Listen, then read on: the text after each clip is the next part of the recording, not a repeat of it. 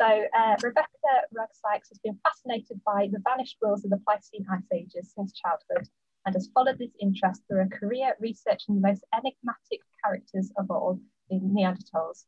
After a PhD on the last Neanderthals living in Britain, she worked in France at the world-famous Pasteur Laboratory at the Université de Bordeaux on topics ranging from Neanderthal landscapes and territories in the Massif Central region of the southeast France, examining how they were the first ancient humans to produce a synthetic material and tools made of multiple parts. Rebecca is an honorary fellow at the School of Archaeology, Classics and Egyptology at the University of Liverpool, and she regularly writes for the popular media including Scientific American and Guardian Science blogs, and she's a co-founder of the influential Trailblazers project, which highlights women archaeologists, paleontologists and geologists through innovative outreach and collaboration. Okay, then Jamie has been fascinated by Ice Age environments and landscape change since his school days. His PhD in Cambridge explored environmental change and human activity in the mountains of Greece at the close of the last glacier. He's especially interested in rivers from the Mediterranean to Manchester, how they change over time and how we interact with them. Much of his career has been involved in collaboration with archaeologists, including a decade of field seasons in the River Nile in Sudan with the British Museum, and he's a fellow of the Royal Geographical Society and the British Society for Geomorphology. Jamie's also a professor of physical geography at the University of Manchester, where he teaches courses on Ice Age environments and global environmental change. And he's the author of The Ice Age, A Very Short Introduction, which has been translated into Swedish and Arabic, and there's also a Chinese translation on the way. So you can find Jamie's book, which is this one, and also Rebecca has a book called Kindred, Neanderthal Life, Love, Death and Art. You can buy those from our online shop, and Rebecca, I believe, is putting the links into the chat box. And then just finally, just to say that while this event was free, Creswell Heritage Trust is a small independent charity. So we'd be super, super grateful if you could, if you had any money to spend, you could donate just a few pennies to us. My colleague is putting a crowdfunding link, I believe, into the chat box, and you can make a donation or buy some masks or postcards, I believe. Okay, so to begin then, I think I'll ask you, Rebecca, can you tell us about when the Neanderthals lived in Britain? Yeah, so in terms of Creswell's place in the great Neanderthal story for Britain, it's actually quite late.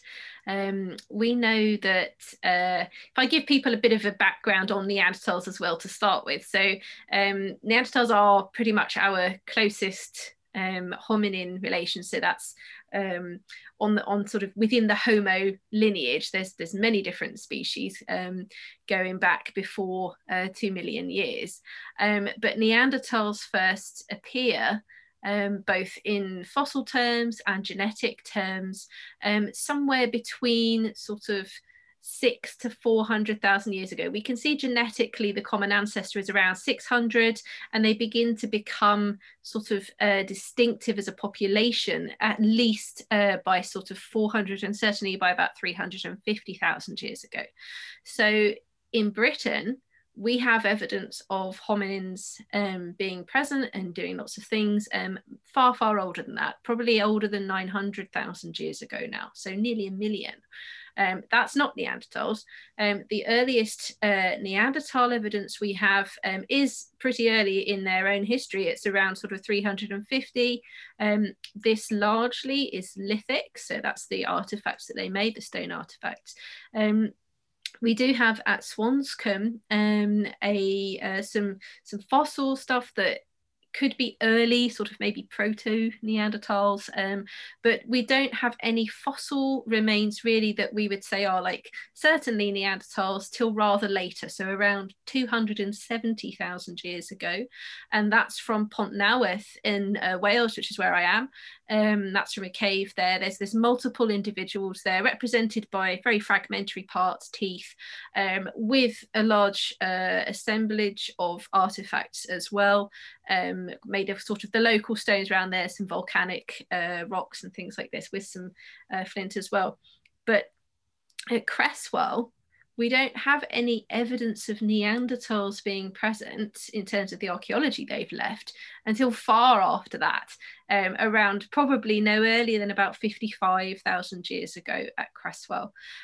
So that's a huge gap between the earliest Neanderthals in Britain and Creswell, but that's actually representing a sort of a strange gap in the archaeological record as a whole for Britain. So after Pont Newydd, this sort of early Neanderthals, they were sort of doing their thing around 270, 250. Then the climate starts to cool. And for a very long time, certainly between 200,000 years all the way through till about 60,000, we don't have any evidence for Neanderthals at all, or anybody else in Britain during that period.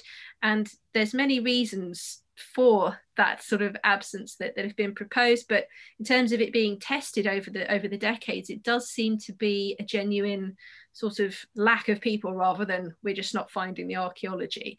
And I think Jamie's going to be able to sort of discuss the potential reasons behind that. But in terms of where Creswell fits in, we know that some animals were here at Creswell because we have evidence from these sort of periods before 60,000.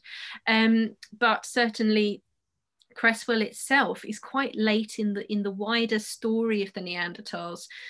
We believe that they are present at Creswell and a number of other sites in Britain. Basically, as soon as it warms up after a glacial period preceding that, they seem to come back, and then they're here possibly as late as 40,000. We don't really have a great handle on that.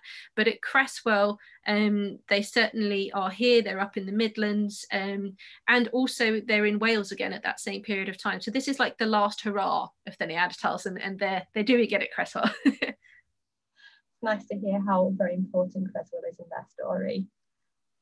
Jamie, perhaps could you start to tell us about sort of the environmental context? Oh, you're muted, Jamie. Sorry, just to build on that really helpful introduction from Becky, would it be useful to share some slides for that, to give some context for sort of chronology and environments? Because this might be a good point to do that, and then we can talk to those. Yeah. I'll just.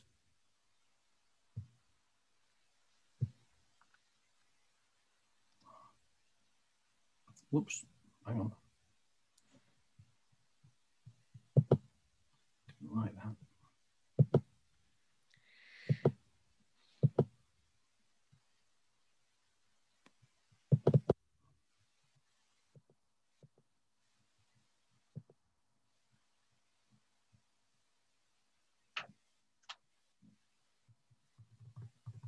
You want to start at the beginning? Okay. Right, can everybody see those? Can you see those okay? Yeah, that's fine, yeah. Great, good. So just to build on what Becky was just saying, this diagram shows the last few glacials and interglacials. So these are interglacials. These are warm periods, global periods of warming, and then the troughs on here are the glacial periods. So here's these are given numbers. So the even numbers are cold stages, are glacials, 2, 4, 6, and 8, and the odd numbers 1, 5, and 7. They're the interglacials. They're the warm periods. So as Becky was just describing, this is this big gap where we don't have any archaeology, we don't have any evidence of human presence in Britain. After this interglacial, after what we call stage 7, right up until the time where we've got Neanderthals at Creswell, in this window, let's say between about 60 and 40,000 years ago. So this middle Paleolithic, which is the Neanderthal culture, in Britain, it's typically described in terms of an early middle Paleolithic, and then there's this long gap, and then the later middle Paleolithic. So the Creswell material is really very important because, as Becky has explained, it's the sort of last hurrah. It's the very end of the sort of Neanderthal times anywhere, really. So it's really very important. So in terms of context, there's a lot of, I want to say there's a lot of focus on the peaks, like the glacials, the warm periods, which were very well forested in Britain, and then the glacials when we obviously had large ice sheets which reached to a variety of extents in the UK. But here, stage 3 is when we've got this last period of Neanderthal occupation is rather odd. There's a general period of cooling, But stage 3 is neither fish nor fowl. It's not a full interglacial and it's not a full glacial. It's sort of intermediate conditions. And that's quite important. So we're not dealing with a big ice sheet in Britain at this time, but at the same time, we're not dealing with full interglacial conditions. And this is also a curve of sea level. So this is high sea level, this is low sea level. So we'll say a little bit later about where these Neanderthals came from and how they may have found their way into Britain at that time. And I've just put a couple of images up here, which Bob Nichols' wonderful images, which are from the Creswell website, of typically of what's an interglacial. This is stage 5, when we had hippos in Yorkshire, hippos around many of the rivers in the UK. And then this is a typical glacial scene, a rather barren sort of polar desert landscape, which wasn't particularly favorable for human occupation at that time. But also, it's always rather sad that when we had hippos in the UK in stage 5, there was nobody around to see them, which is a bit of a shame. But very quickly, this is a diagram put together by some Dutch workers in the 1960s, which I've added colour to, which shows transects across Europe in terms of a typical interglacial forested environment from the Mediterranean right up to the Arctic Ocean, and then a glacial environment with rather different ecology, rather different landscapes. And I've just put these 2 images up here as well. But it's important to emphasize there's very often a very sharp focus on the extremes of quaternary climates, on the interglacials and the glacials, rather than the periods in between. And as Becky describes in her wonderful book, the Neanderthals did spend time and were able to survive in these sort of polar desert steppe tundra environments. But much of the Neanderthal world was focused on rather richer habitats with a greater variety of resources, rather than the sort of barren, icy wilderness of the steppe tundra. And at the same time, the Neanderthals were the great survivors. They also occupied Britain during earlier interglacials and other parts of Europe when there was extensive woodland. So the Neanderthals survived in Europe and Asia during multiple sequences of glacial interglacial changes. Now, just to highlight the point, and there was a really nice paper published in 1979 by a guy called Stephen Porter, and he talked about average quaternary conditions. And I've just illustrated on this diagram here that rather than focusing on the extreme of the interglacials and the glacials, most of the quaternary ice age and most of the quaternary period was actually intermediate between these extremes. When there were ice masses, but they were tended to be of the intermediate size. Sea levels were intermediate, so we didn't get extremes of glacials and extremes of high sea levels of warm climates. And this was most of the time, 90% of the time, the conditions were like this. So perhaps that's the sort of time period that we should be looking at. And certainly that's the sort of time period when we have Neanderthals at Creswell between 60 and 40,000 years ago. So that map on the right-hand side was produced by just up the road from Creswell, Chris Clark's team at Sheffield. That's a recent product of the wonderful Brit Ice Chrono project, which is probably we know more now about the last British ice sheet than any other. The ice sheets before that are a little bit sketchier. But can I just interrupt you, Jamie? I don't know if the viewers are seeing the video panel, but it's covering the map for me, so they can actually make the video panel go away. Because I'm seeing like us over your slide, so that's an option to get rid of that. Okay, thanks for that. I've just shrunk that. Hopefully people can see that and they can move us around if they need to. So Creswell's around here somewhere. Creswell wasn't glaciated during the last ice sheet during stage 2, around about 25,000 years ago. So this environment south of here was ice free. Now, in terms of intermediate conditions, this is actually later, but this is a really useful diagram, and Becky might want to comment on this. This shows Northwest Europe, if you like, when Britain was joined to the continental Europe around about 18,000 years ago. Still, there's a significant body of ice in here in Northwest Scotland. But this is Doggerland, but this area would have been dry land during the cold stages and the intermediate stages throughout much of the Quaternary. And there were big rivers here coming from France, joining with the Thames, draining down through what's now the English Channel. So that would have been quite a difficult place to travel across. So one of the ideas is that the Neanderthals at Creswell maybe came across in this direction here into the East Midlands. Becky might want to comment on that later, but this is sort of typical intermediate conditions in between those extremes of glacial and those extreme interglacial conditions, which were typical across much of the Quaternary Ice Age. And that would obviously have facilitated movement from the continent to what is now the British Isles. So let me just find this slide for the moment. This just shows broadly where Creswell is located at the present time. The dashed lines show the last British ice sheet, so that was after those Neanderthals. But prior to that, there was the most extensive glaciation in the British Isles is the Anglian here at stage 12. Though that's the glaciation that diverted the Thames down to London, and the ice sheet came down, almost kissed the Scilly Islands here. So that was the most extensive glaciation we've seen in the UK. This intermediate one, stage 6, is rather controversial, and if that line is okay, Creswell was overrun with ice prior to the final Neanderthal occupation, but it was ice-free for much of the last cold stage.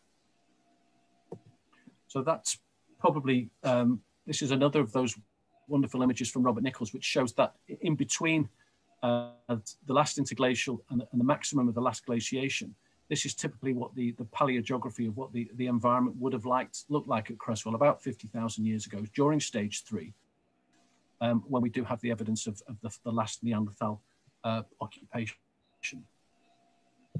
So that's probably a good place to stop sharing those slides. Is that useful context? Yeah, thank you, Jamie. Rebecca, have you got anything you want to add to?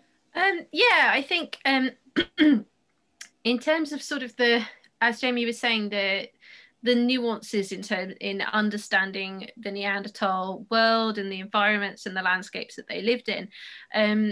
What we see in Europe as a whole, rather than sort of just focusing on Britain, it does really look like Neanderthals were not keen on like hyper cold, arid, full-on polar desert conditions. You know, they've been presented for a very long time as, you know, sort of almost like as Arctic adapted as the Arctic foxes or musk oxen, and really when you see those species appearing in the record, it's getting a bit too cold for Neanderthals and they will sort of float away. But equally, they are okay with living in forests, open grassland, absolutely great. But even quite warm conditions, as Jamie was saying, you have those peaks of the interglacials. We are in an interglacial right now. The warmest interglacial in the Neanderthal world was stage 5, which was about 123,000 years ago. That's actually warmer by 2 to 4 degrees than right now. And the kind of forests that they would have been living in, you know, there was oak and lime, but also sort of mixes that you don't tend to see, like very large hornbeam and beech forests, things like this. So, you know, you can imagine Neanderthals that spent almost all of their time in completely forested environments with a few open clearings and lakes, and they're probably using those features, rivers and lakes, to actually get around that landscape. But certainly the idea that they were full on always adapted to cold conditions and that was what they were best at, that's really not supported. And certainly at Creswell, with the nuances of the landscape types, you do have, as the last picture that Jamie showed there with that open sort of the gorge, grassland and stuff.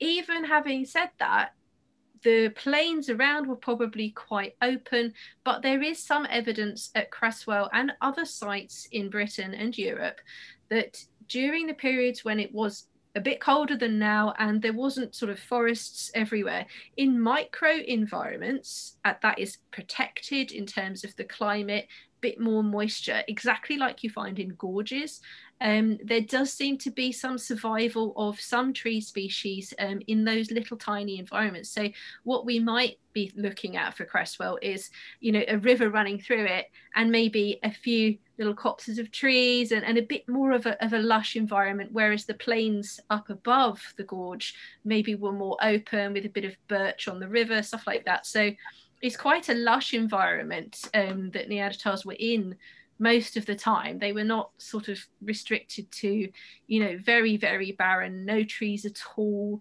I think the difficulty often is that some of the ways that we sample the paleo-environmental evidence, often we get sort of signals of pollen data, for example, saying, oh, well, there was no trees. Well, quite often that's because we're getting it from open environments in wetland areas. And when you sample cave sites, and including so like the speleothem or the stalagmites and stalactites, you can actually get preserved pollen in there, and they seem to suggest that there's a bit more variety going on as well. So it's quite a rich world.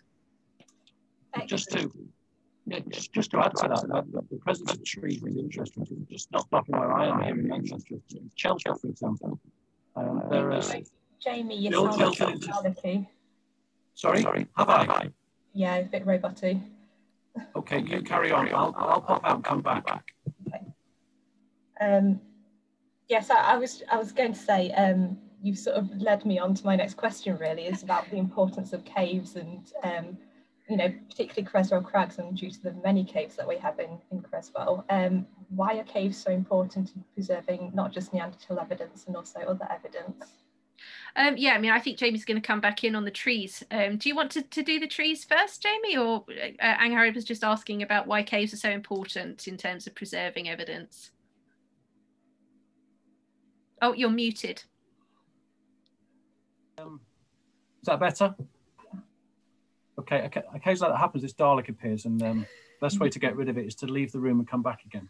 So, I mean, obviously a lot of the archaeological evidence we have is biased towards what's preserved in caves for that very reason, because caves are good at preserving evidence. So they're not always representative of what's happening in the wider environment, but they're basically, they're depositional sinks, they're environments where sediments and other materials are preserved in the long term.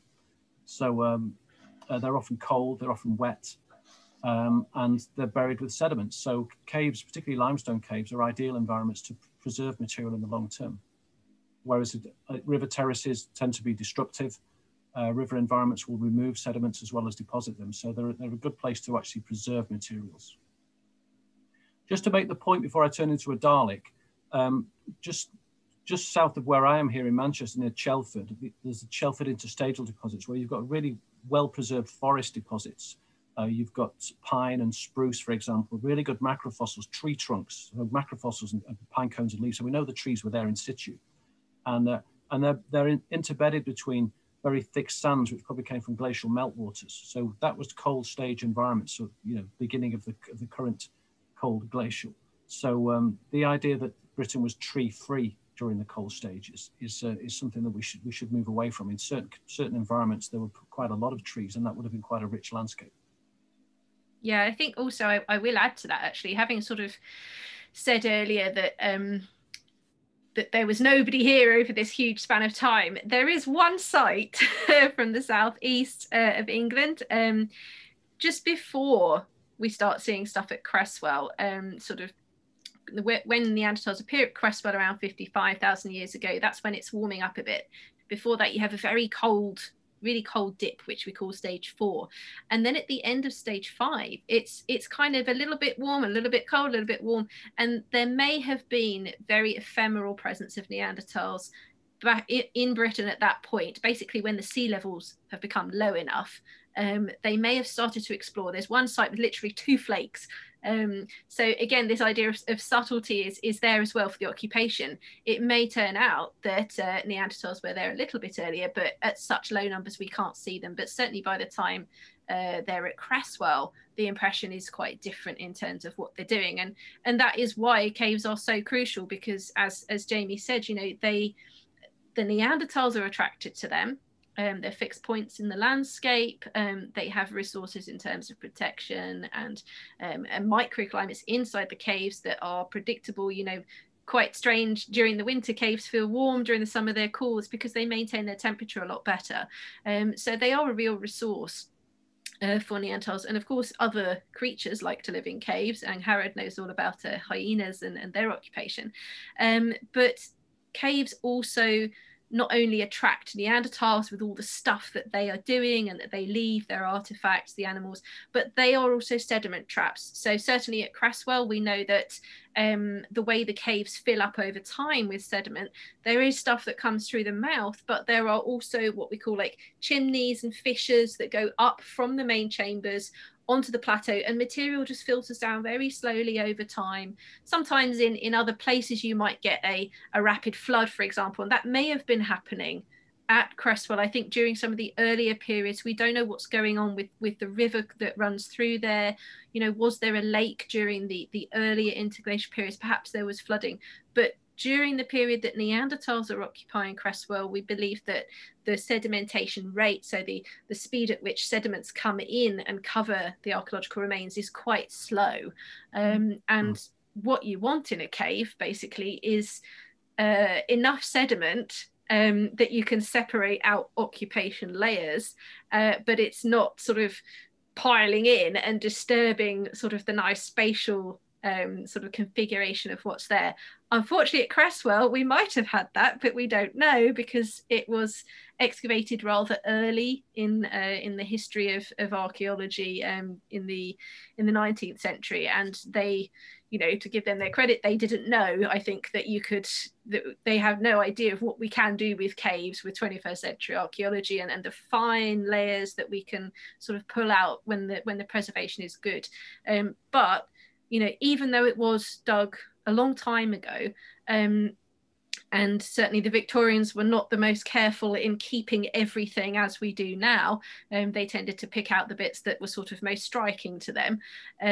But having said that, Creswell is actually still a really important resource for understanding what Neanderthals are doing in Britain as a whole, you know, and actually that they were up in the Midlands. This is the outermost west, basically. Yes, they were in Wales as well, but this is quite far north in terms of the wider Neanderthal world. So the caves at Creswell are really important as an archaeological resource. The wild northwest. yeah. But I mean, we talk about the Victorians and the way that they excavated, and obviously it's in terms of the whole length of time we've been interested in caves and excavating the archaeology, it's a relatively recent innovation to actually be interested in the sediments. Yes. Because in the past, the sediments were thrown away, whereas now very often we get more often valuable paleoenvironmental information from the sediments themselves. And I do most of my work in the Mediterranean, where we have very long lake sediment records, which cover the whole of the Quaternary. But in Britain, our lake sediment records are relatively short. Most of them only cover the Holocene and a bit of the late glacial. So the cave records give us some of our longest records of environmental change.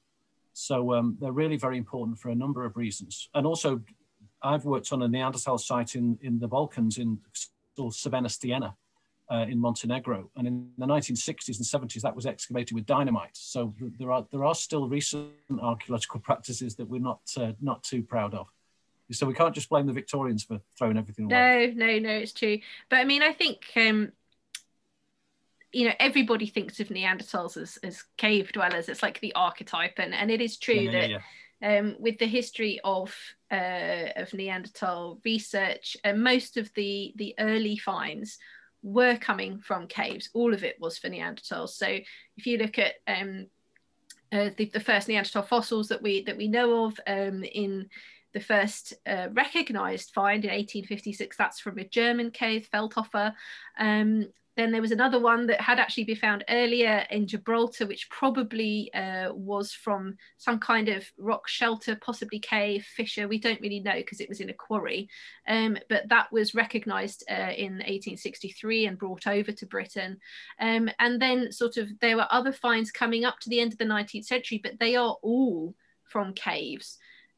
There were open air sort of archaeological discoveries going on in the river terraces, but the problem for the Victorians was that they had no idea how old everything was relatively. You know, within a cave, you can say the stuff at the bottom is probably older, but when you compare different caves, when you try and compare what you find in river gravels to a cave, how do you know how they relate? And for them, the only way they could do that was by comparing either the fossils, did they look the same? Were the same animals there, or were the objects, the artifacts, looking vaguely similar? And they guessed as to what they thought was older because it just looked more crude, basically. So they built up what we call typologies, which had a chronological element to try and, you know, get a handle on all this stuff that they were pulling out of caves and in river terraces. And also with the infrastructural development in the 19th century, that was a big reason why suddenly people were excavating and digging everywhere.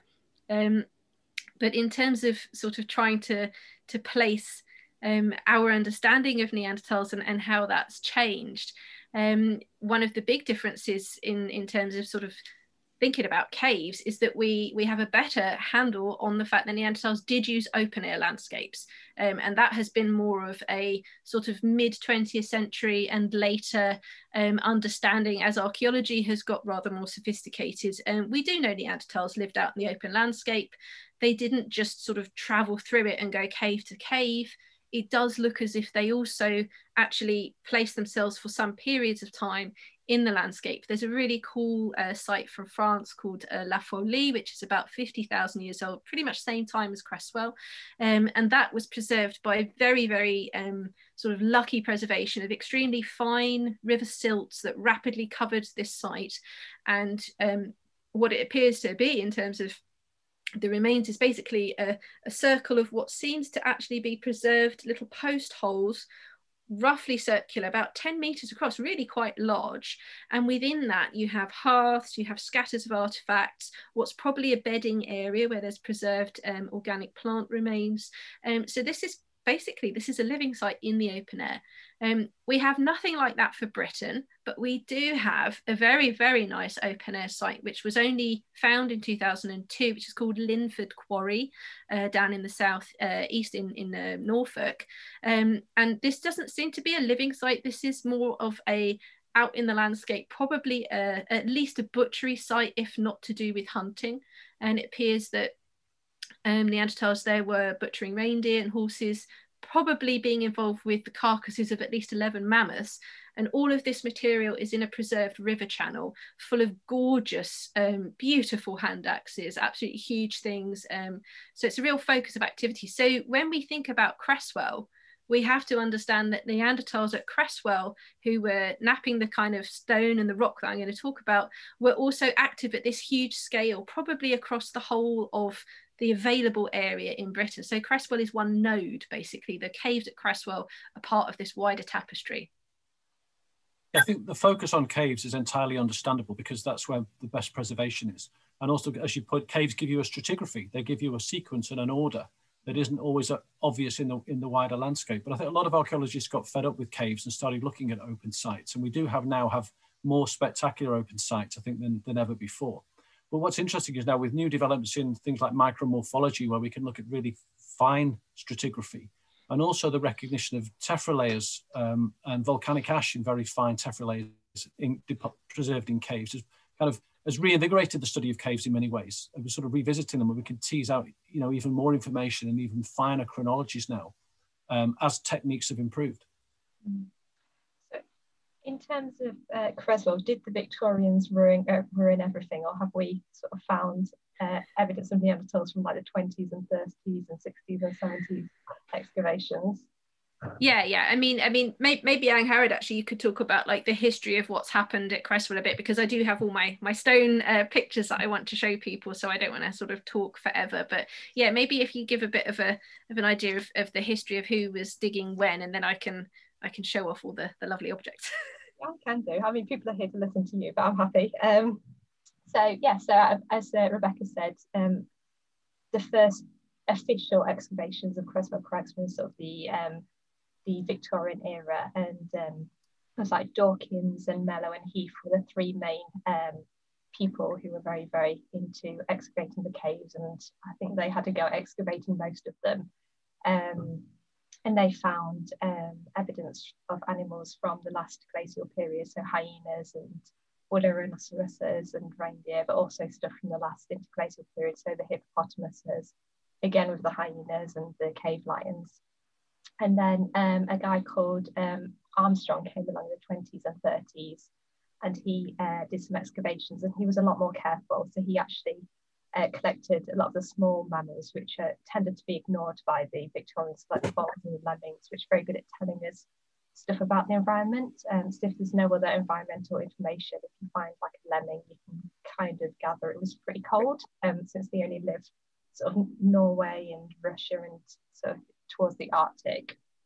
I think the 60s was Campbell, wasn't he? And then the 70s was Rogan Jenkinson, and he did a lot of more careful excavations of the caves. And then the 2000s was Paul Pettit, just outside of Churchill, and that was very careful excavations and revealed a lot of small animals again, like the voles and lemmings. And then, yeah, I think we had some excavations last year, but as far as I'm aware, not much has been found yet. But yeah, I think that's a brief history of our excavations. Yeah, I mean, I was a bit unfair to Creswell, sort of saying it, all the Victoria trash, everything.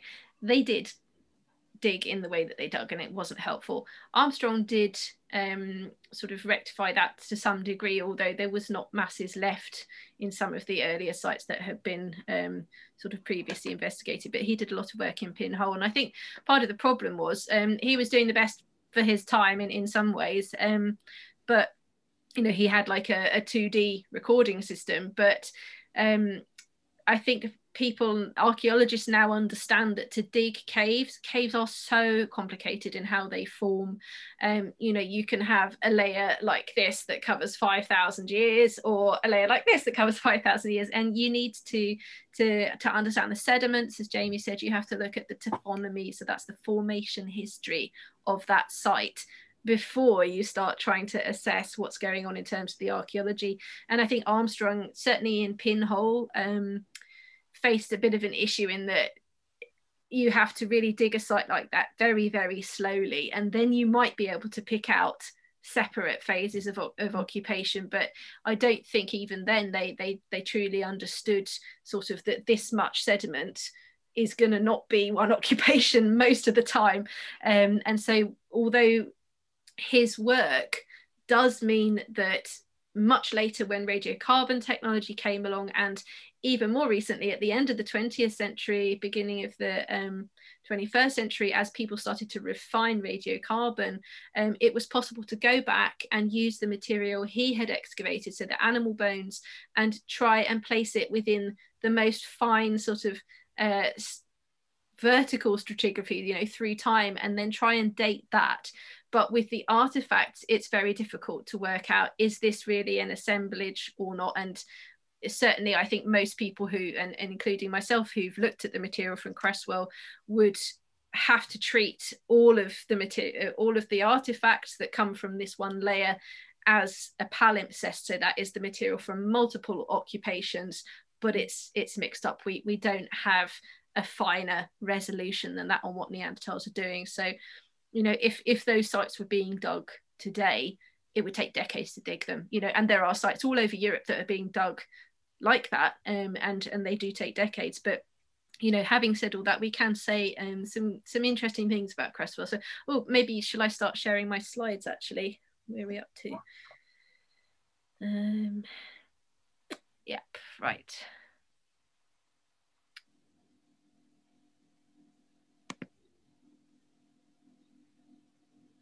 Where's my PowerPoint? There it is. Okay.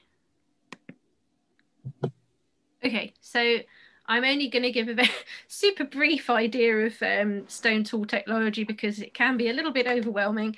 Essentially, when I'm talking about cores, I'm talking about the lumps of rock that have been struck by a hammerstone, and off that comes a flake. So the flakes are the things that come off. Once you have a flake, you can use the flake straight away because it's nice and sharp. And then if you want to shape the edge for a particular use, you can retouch it. But actually, most of the time, we think Neanderthals were using the flakes in their fresh, raw state, and then resharpening them. And this is why you end up with a lot of retouch on the edges of flakes. And as you resharpen both times, it starts to shrink. So this is part of the explanation for why do you see different kinds of tools. But they, oh, my thing's disappeared. But they do also sort of create different kinds of sort of notches and things. Can everybody see my little cursor, by the way? I can, yes. Oh, you can, good, because it keeps disappearing. I don't know why. So yeah, and in terms of the different technologies that we talk about for Neanderthals, they certainly did are quite happy to use flakes, plain flakes that come off their cores, but they also made what we call bifaces. Some people have probably heard that described as hand axes, and that could be made using a whole core, or quite often they used a large flake and then shaped it with shallow removals on both sides. So that's one face, and this is edge view. At Creswell in particular, these are different ways of making flakes up here. So you have Levallois, Quina, and Discoid. At Creswell, one of the key technologies that we see for making flakes includes Discoid, which basically you strike up and down around the volume of the core, and you sort of turn the core around. So it ends up sort of having like a wheel spoke pattern sometimes. But they also used different methods, and part of the reason for that is the different sorry, is this toolbar thing along the top visible to you guys? No. Or can you just see my slide? Okay, that's good, because it's covering it up for me. So yes, at Creswell, we actually have a lot of different raw materials. This is one of the ways that we can really understand what Neanderthals are up to, because of the way that at Creswell and all over their whole world, they were really, really in tune with materials. So that includes the animals that they used. They were very picky about the animals they hunted, the different parts of their bodies they used.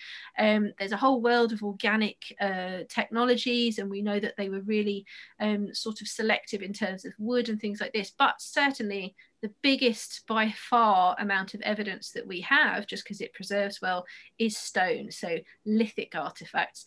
And we see everywhere in the Neanderthal world the same pattern that we can see at Creswell, which is that Neanderthals understood on a real sophisticated level how stone fractures. Essentially, what can you do with different types of stone?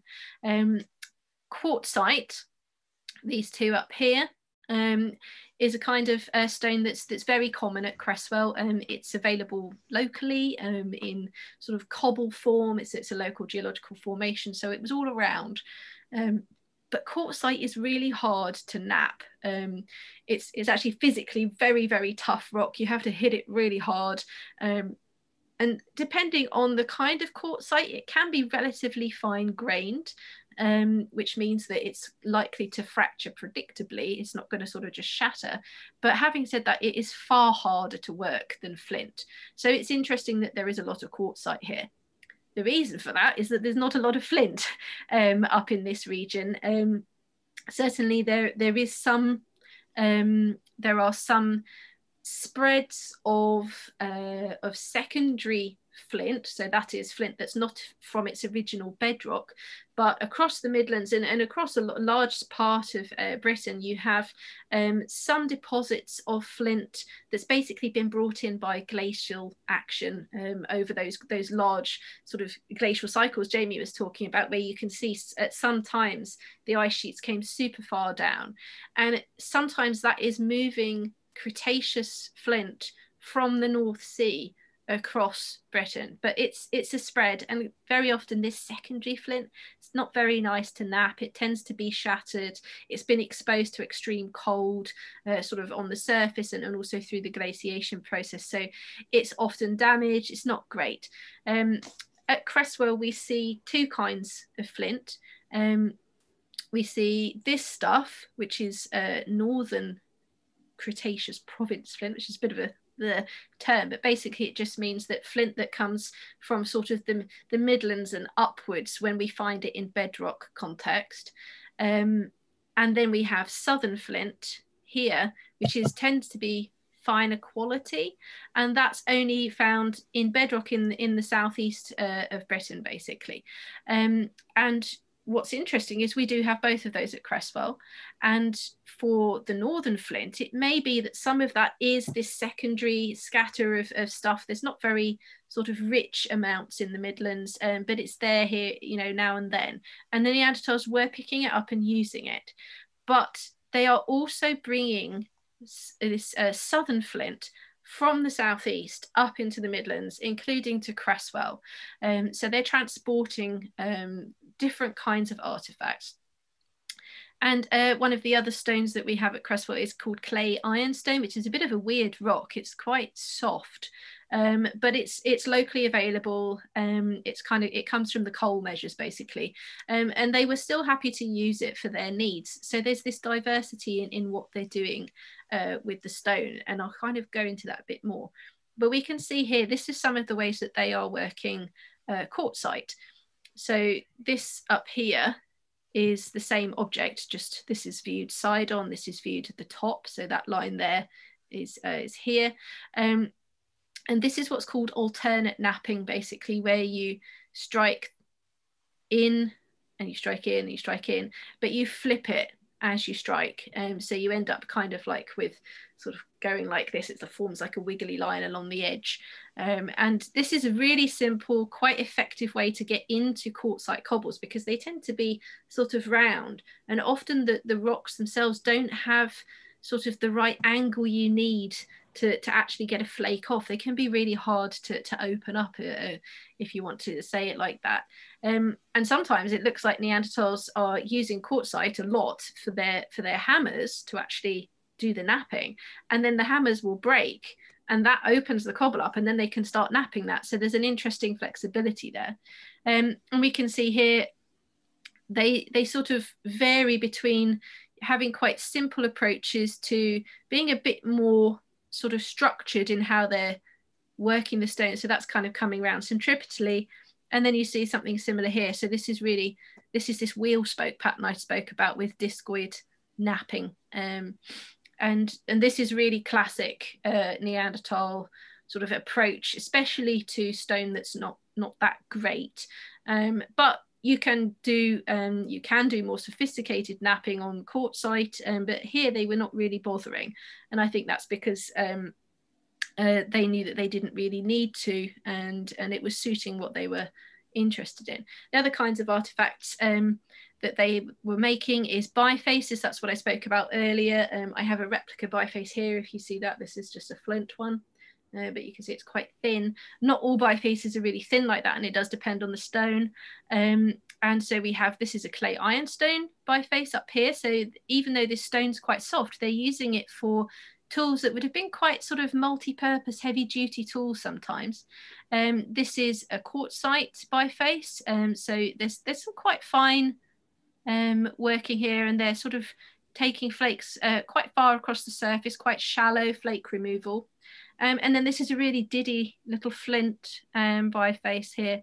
And the other kind of artifact that they were making were basically retouched tools. So this tends to be flakes that are either being formed for a particular edge shape, or they're just being resharpened. So this is a big flint flake. This probably was used straight away, and then that is resharpening. This is a bit of a tricky one to classify, because this has been flaked quite intensively across the surface, and then it has sort of slightly steeper edges here, so it's more like a tool, and the other side is not really worked at all. So this is like a uni face. And then this is northern flint. This is what we call a denticulate, which basically means it looks like teeth, and it's got two notches here. So this kind of edge is going to give you a very different functionality to these edges. I'm just thinking where I am in terms of the overall run of where we're supposed to go. So what I was talking about in terms of Neanderthals understanding the stone and what they choose to do at Creswell, we can see that they're very happy to use the quartzite. It's around them, they can take flakes off, it works for them. But at the same time, at least sometimes they are arriving with southern flint tools that have clearly been sourced from nowhere near Creswell, and probably the sources for some of these is maybe 60, even 80 kilometers down in the southeast of England. And sometimes they are coming in as flakes with sort of a little bit of retouch there. This is the original sort of skin of what would have been quite a large nodule. Actually, this is just a flake that's come off a nodule. But in other cases, we can see that they arrive, this is the same object here, these two, they arrive really quite intensively resharpened. So you can see here, this was quite a thick flake originally. It's quite is quite tall when you look at my fingers there. This one is much flatter up here.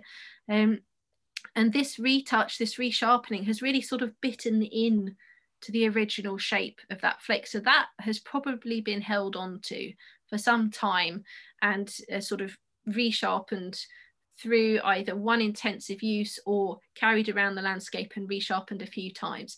And that kind of pattern, again, matches exactly what we see Neanderthals doing all over Europe. They select the best quality stone for the objects that they intend to take with them when they move between different areas. So everything we see them doing at Creswell matches what we see elsewhere. So even though, you know, as I said, the archaeology itself, how it was excavated and everything is not ideal, you can still see a lot. And this piece here is quite nice. This is a southern flint resharpening flake from a biface. And this comes from, I think this one's from Pinhole. And at Pinhole, we have no bifaces that match this. And this is actually the case for multiple different materials in stone at Pinhole. What we're actually seeing with these pieces is Neanderthals coming from different places, using rock. They bring bifaces with them, use them, resharpen them. These flakes come off and are left, and then they take that biface away somewhere else. So these pieces are like the witnesses to this presence of objects that are no longer there. They've been moved elsewhere. And this piece is especially nice because you can see around the edge here, although it's very small, it's only 3 centimeters across. This has actually itself then been lightly resharpened to turn it into a tool. So we're looking at economies. They understand the scarcity of this kind of stone in this region, and they make allowances for that. And you don't see that with the local nicely available quartzite because it's just not worth it. I might pause there. I don't know, were we going to talk about oh no, we weren't. It was still me. I've got a little run sheet here that Angharad created. Can I just yes, before you answer this, once they've created all of these tools, what would they be used for? What were they doing with these tools? It looks like pretty much in terms of what we can see direct evidence for, there's plenty of animals in the caves that would make sense as Neanderthal prey. There's not a lot of animal bones with actual cut marks on them.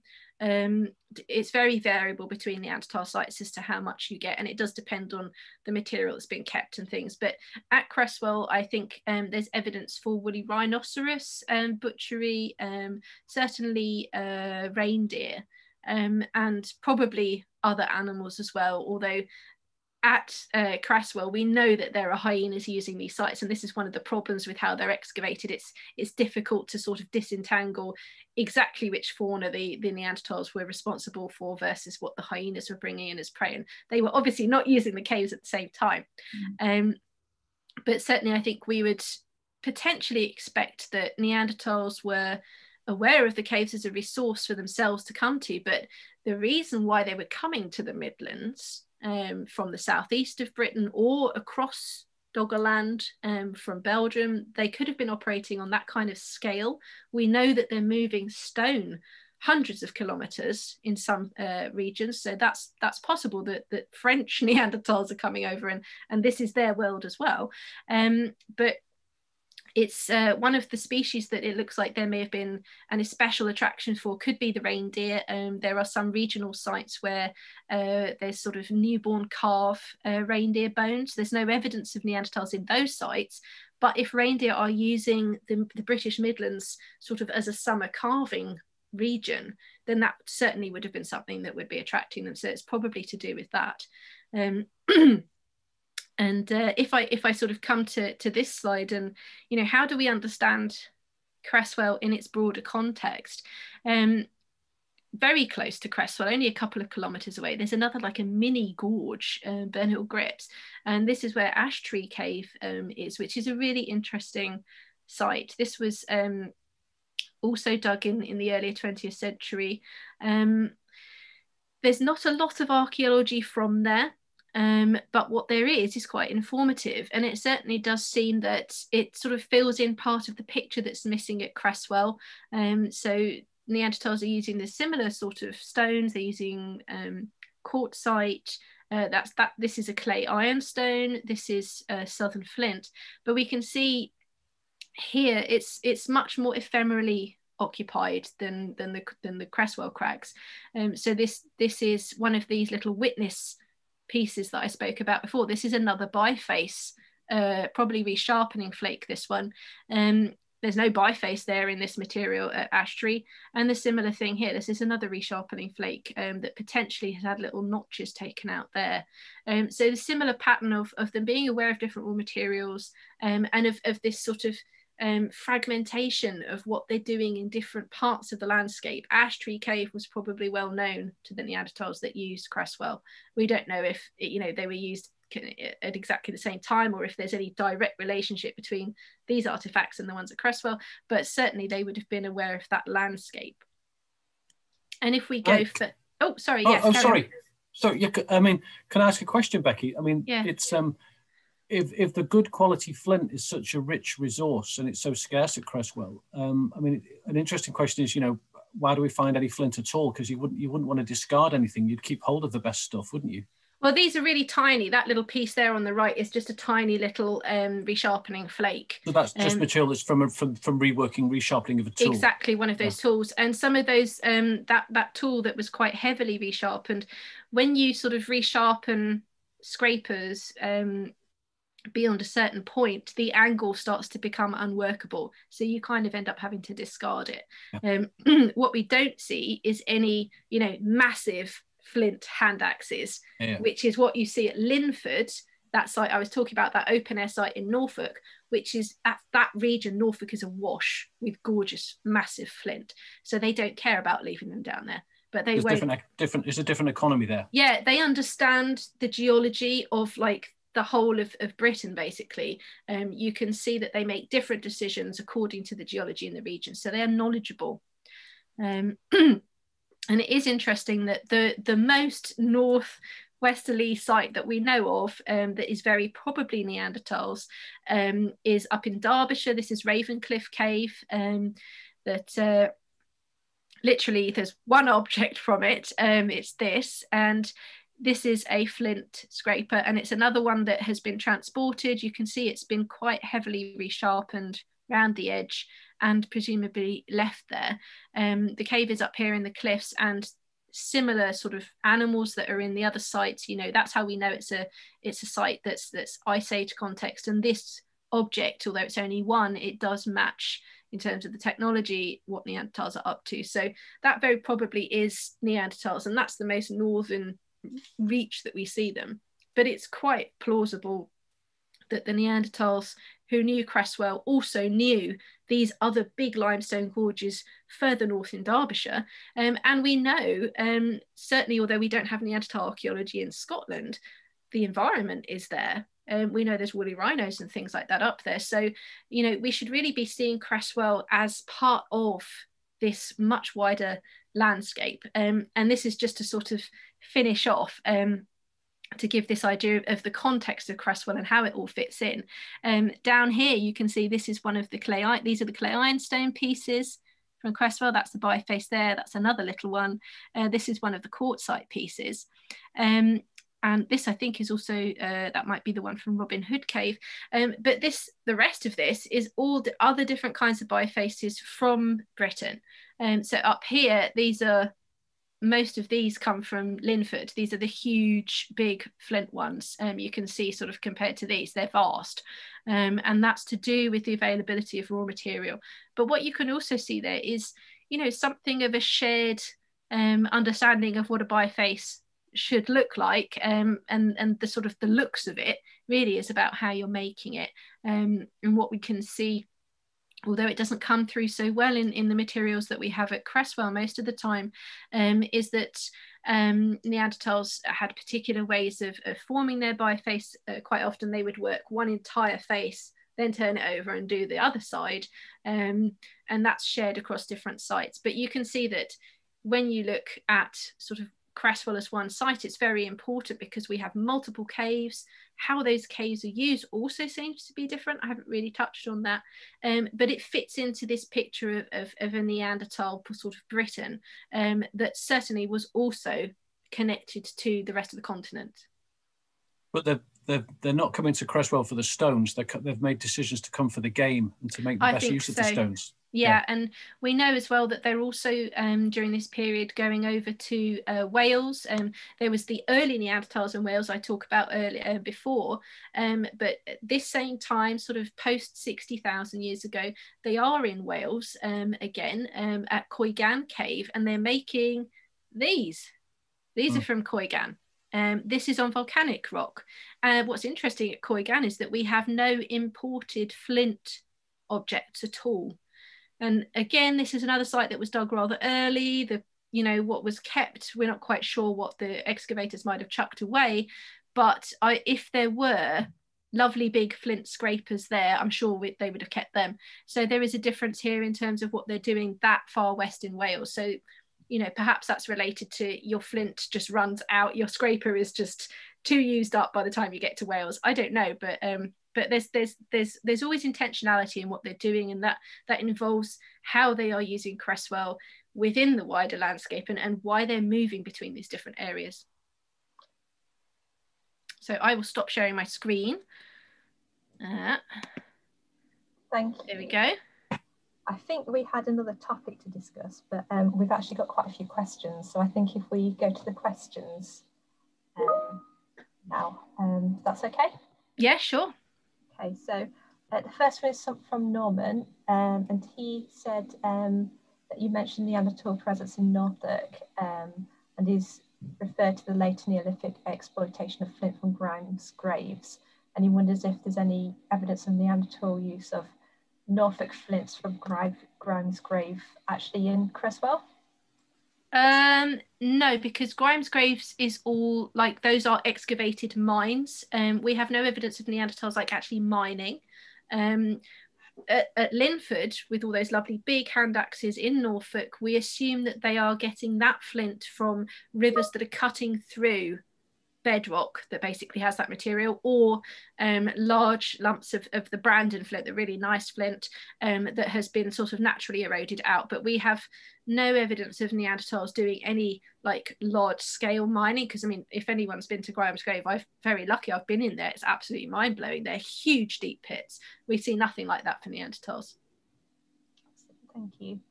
And Tim wants to know, is there anything unique about Neanderthal life at Creswell? I think in terms of, well, I mean, if you look at Britain, then yes, it's a completely unique place because you have these different raw materials, and it's one of the best places to understand what we call non-flint sort of technology and use. So it's very important for that reason. But I think what Creswell stands out as sort of as important as well, because it is so far in the broader Neanderthal world. If you look at Europe and Eurasia, it is right at the westernmost edge of their range, really. And so I think understand the fact that they seem to be basically doing the same thing in all places shows that they were really adaptable, and they were able to sort of just do what needed to be done in whichever environment they were in, even when it was quite far to the west, and probably less certainly less balmy than the Mediterranean, which was being occupied at the same time, and the animals also were different. But really it's very similar to what we see elsewhere in terms of the sophistication of what they're doing. Let's go to this one. Is there any evidence for plant use at Creswell? Anywhere, yeah, there's abundant evidence for plant use overall for Neanderthals.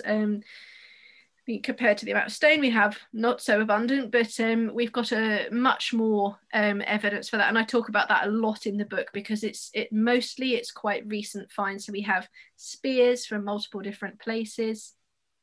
Oh, have we lost the Zoom? No, I think Jamie starts sharing. Oh, is he off to find? Yeah. Sorry, I didn't mean to. I've frozen at this end. Can you still hear me? I can, yeah. Okay, well, I can hear myself and you too. Maybe can you ask the audience if they can hear us, because I can't see anything. Jamie, do you want me to stop you screen sharing?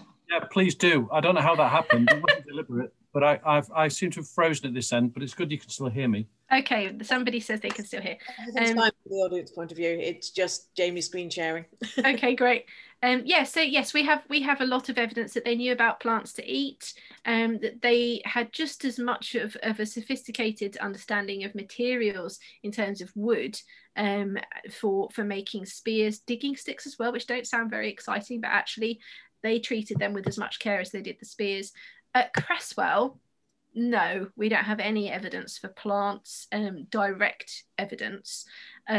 We might assume that some of the denticulated tools I was showing you with those little notched edges, they potentially were for wood use, because in other sites we can do what's called use wear, where you look at the edges of an object and what it's been used for leaves a very distinctive micro polish, basically, and you can assess that. It's very difficult to do on quartzite, unfortunately, but certainly denticulated tools with these notched edges, quite often they are being used for wood, but not exclusively. So sort of, I would imagine they probably were.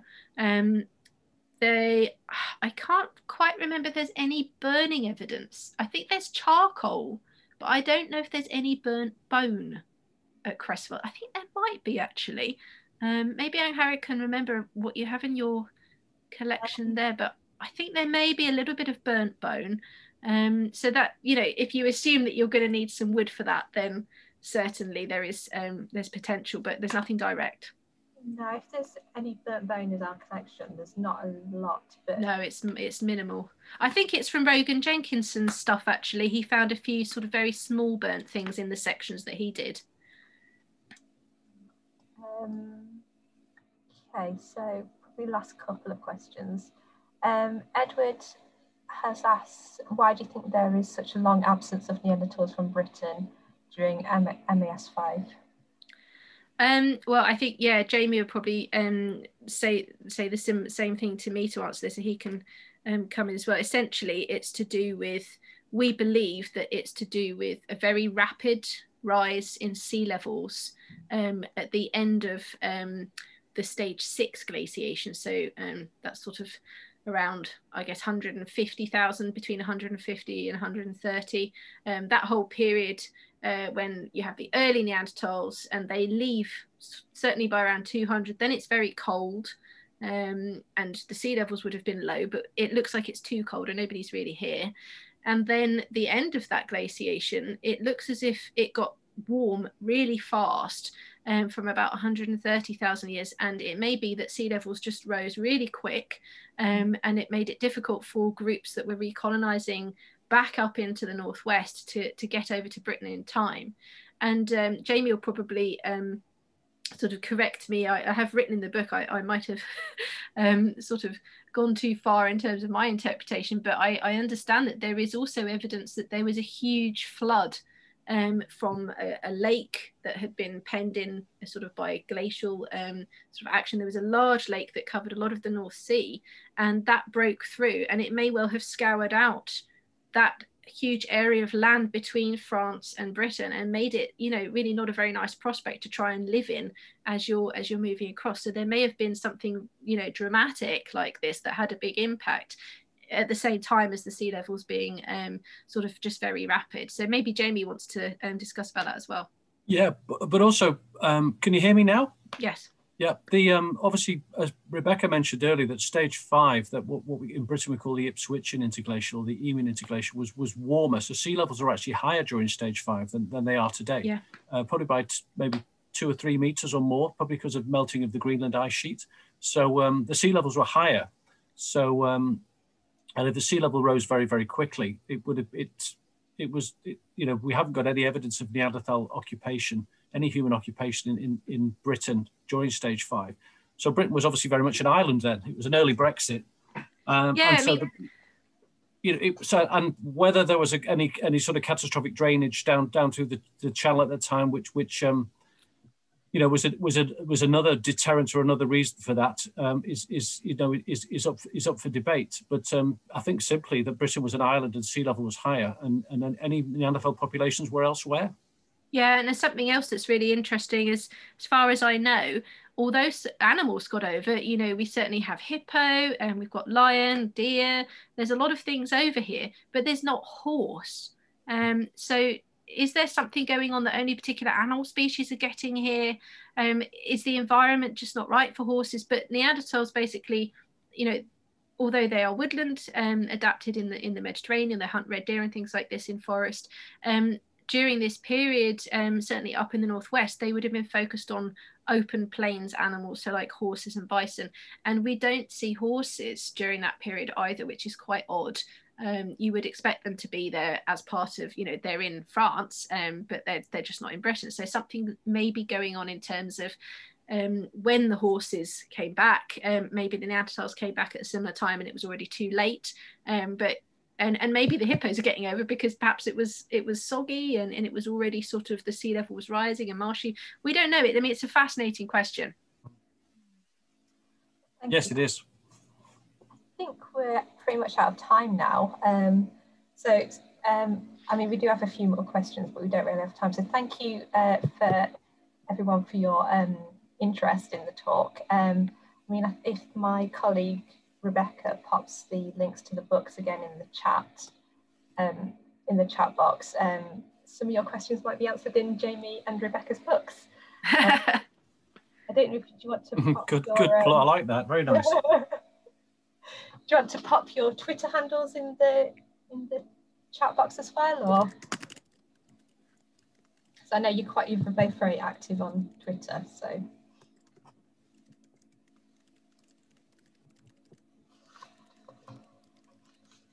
Oh, I said tutor. Tutor. Okay, so yeah, thank you so much, Rebecca and Jamie, for coming to do this talk.